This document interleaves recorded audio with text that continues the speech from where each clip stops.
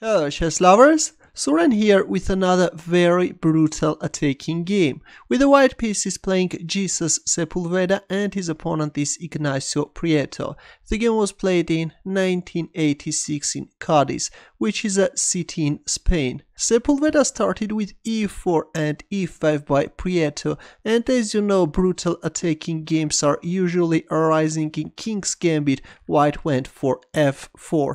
E takes f4, King's Gambit accepted, knight f3, g5, knight c3, g4, knight e5, and black is using the fact that white's king side is weakened, queen h4 check, g3, and after f takes g3 we see queen takes g4, allowing g2 check, after which white is capturing on h4, but now another queen is being born on h1 square, and right now as you can see black is a rook up, but actually it turns out that this continuation favors only white. Here comes queen h5 coming after the pawn on f7, and now black is in serious trouble.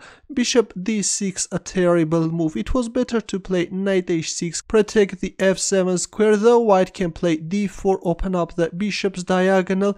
If d6, then bishop takes h6, if d takes e5, then queen takes e5, and then queen takes h8. Again, white has an advantage. Though, of course, I have to repeat that this continuation would have been better for black. Instead, after queen h5, we see bishop d6, and white simply captures on f7. King d8, d4, both protecting the knight, also opening up the bishop's diagonal. Knight e7, bishop g5, knight c6, and knight d5. Already white is creating dangerous threats, but at the same time by playing knight d5 the knight is no longer protecting the pawn and black captured on e4. Bishop e2, queen h1 check, king d2, white is also sacrificing the second rook. Queen takes a1. As you can see, black queen behaves very greedily, and this can cost black a whole life. We have already reached the critical position, and now you can pause the video and try to find white's next moves. Actually, there is a mate in 3. Ready? In this position, Sepulveda played queen e8 check. Look at this amazing queen sacrifice. But actually, this simple knight takes c6 is also winning, and then queen takes e7 checkmate.